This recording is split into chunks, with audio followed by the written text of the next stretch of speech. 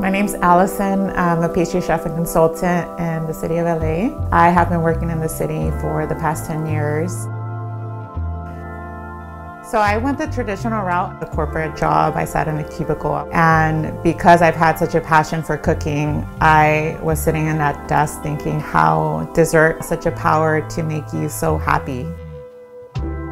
Ended up quitting my job and moving to France, and that's when I was like, I have to be a pastry chef.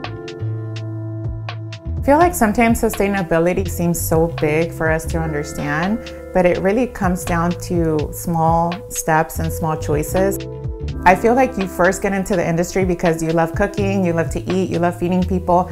I think the next level to being a chef is really thinking about how our choices and the ingredients that we buy and where we buy from is really impacting our environment. And we really need to take it upon ourselves to pass that on to our guests, pass that on to our cooks.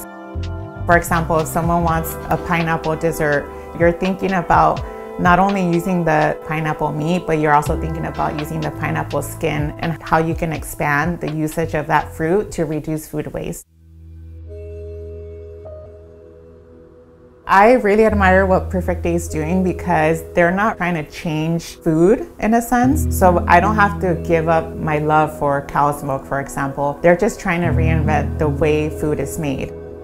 We can still enjoy the creaminess and the silkiness of milk, but just in a new way.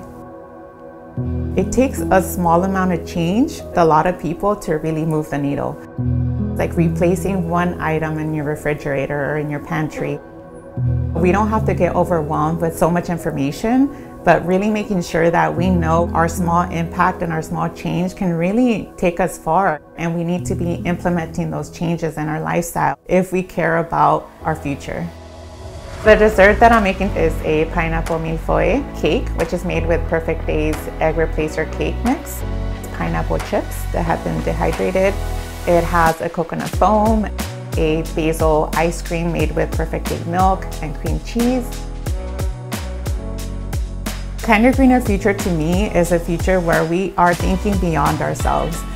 What kind of core qualities am I instilling in cooks? How to think about the world in a greater sense besides yourself. That is equally as important as teaching how to be a good cook.